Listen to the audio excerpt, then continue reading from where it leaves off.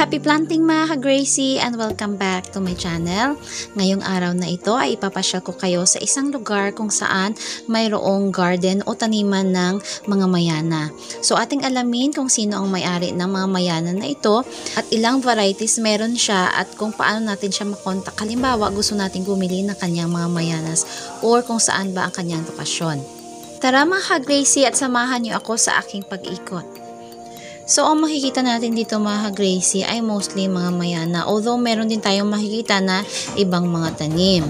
So, nagsimula din siya sa pagbili ng mga cutting sa mga kakilala niya. Nagpapaship din siya sa ibang mga province. Although, very risky ang pag-order ng mga mayana sa ibang province. So, nag-risk talaga siya.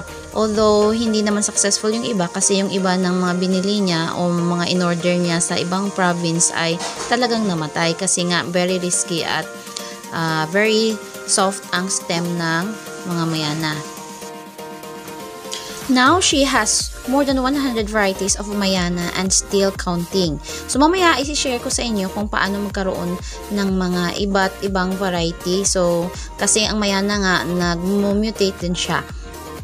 So, malapad ang area na ito mga ka-Gracie. So, maybe 5 years from now, magiging theme park ang place na ito. At sa palibot nito, maraming mga puno. Ayan. So, maraming mga puno mga ka-Gracie. Ayan, meron din siyang mga hanging plants. So, ang may-ari ng mga mayana na ito, mga ka-Gracie, ay nagbebenta din siya. Actually, just this morning ay merong bumili ng 150 cuttings. So, mga bumili sa kanya ay from Iloilo. And then, meron ding bumibili na taga-Aklan. So, malapit lang. So, nagbebenta siya, nagpapaship siya kung mga malapit lang na province na nagtatravel lang by land. Pero, kung isi-ship ng through ipa-LBC, nako, parang malabo kasi nga very risky. And I also asked her why mayana, bakit mayana ang gusto niyang itanim, kasi nga sabi niya madali lang itong patubuin at mabilis lang mag-propagate at saka mura lang. So sabi niya pag nag-propagate ka, so magkakat ka lang ng mga halimbawa 3 inches, tapos pag itinanim mo ito after 3 days, makikita mo siyang madali lang siyang tumubo. Magkakaroon na siya ng mga roots after 3 days. Ayan. At saka mabilis lang talaga dumami ang mayana. At madali lang din magpa-rami niyang mga ibang variety nito. At nagsabi pa niya na mas mabilis lang daw magkapera sa mayana. Kasi nga, noong nag-umpisa siya nagkaroon ng mga mayana at naging marami na ang kanyang mga variety, so dumami na ang pumunta sa kanya at bumili ng kanyang mga mayana.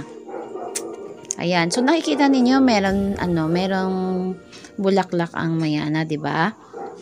So ang iba kailangan nating putulin ang kanyang mga flowers kasi nga mabilis mag-mature ang ating mayana kapag hindi natin tinanggal ang kanyang mga flowers. So, hindi naman dapat lahat na flowers ay puputulin natin. So, kailangan magtira din tayo ng mga flowers. So, bakit? Kasi nga, ang flowers ng mga mayana ay mayroong mga seeds. So, kailangan natin na mag-ipon ng mga seeds. Although, pag nag-plant tayo ng mayana through seeds, matagal lang. So, matagal lang siyang lumaki. Pero, pag nagtanim tayo ng mga seeds ng mayana, dyan kasi natin makikita ang mga dyan natin makita ang mga mutations kapag nagtanim tayo from seeds. So, nagkakaroon ng panibagong variety kapag magtatanim tayo ng mga seeds. So, para maging bright ang mga kulay ng dahon ng ating mga mayana, kailangan natin siyang ilagay under the sun. Pero kapag under the sun siya, kailangan natin siya diligan everyday, twice a day. No? Halimbawa, naging dry na ang puno, kailangan twice a day, especially pag summertime. So, para naman maging bushy ang ating mayana, so kailangan lang natin siya i-trim every time O tatanggalin natin yung mga lumang dahon niya, mga mature leaves. Tatanggalin natin yan. So, kailangan lagi lang natin siya i-trim. Tatanggalan ng mga flowers at puputulan natin siya ng, ipipinch lang natin yung mga nasa itaas para magkaroon siya ng maraming mga sanga. So, itong Mayana na ito ang pinaka-paborito ko sa lahat. Ayan, mga Gracie. I like the color. So, bumili ako ng cutting nito. So, nagbibenta siya per cutting, depende sa variety. So, meron siya binibenta na 15 pesos per cutting, may 20 pesos per cutting, at nagbibenta din siya ng mga Mayanas na potted. And depende rin sa variety nito. Ang pinakamura niya ay 50 pesos or meron ding 70 pesos at ang pinakamahal niya is 80 pesos ang per pot. So, ang mga Mayana, mga Gracie, ay paborito ng mga insekto. So, nangingitlog sila dito at kinakain ng mga caterpillars ang kanyang mga dahon. So, para sa insecticides, ang kanyang ginagamit ay sivin. So, naglalagay siya ng sivin every month. So, hindi pa ako nakagawa. Sabi ko nga last time nagagawa ko ng video kung paano i-prepare ang sivin, paano siya i-apply. So, aabangan lang natin, mga Gracie, kasi hindi ko pa siya nagawa. Hindi ko pa nagawa ng video. So, alamin natin sa next video ko kung paano siya i-prepare, kailan ba siya i-prepare, paano siya ilagay sa ating mga Mayanas. So, mga Gracie, hindi pwede uuwi ako na wala akong bit-bit. So, kaya bumili din ako ng mga cuttings. Bumili ako ng 10 cuttings at meron akong freebie. Ayan. So, eto na siya. So, pagka uwi ko, kasi nga, pag inabot na ako ng dilim, so pagka uwi ko, tinanim ko siya kaagad. Ayan, meron akong 13 na varieties. Nakabitbit ako ng 13 na varieties. Although 10 na binili ko, meron akong 3 freebie.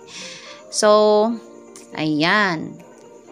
So, kapag nagtanim tayo ng cuttings, tatanggalin natin siya ng dahon yung mga dahon sa ilalim, sa pinaka-baba. Yan, tatanggalin natin. So, gugupitin natin yan.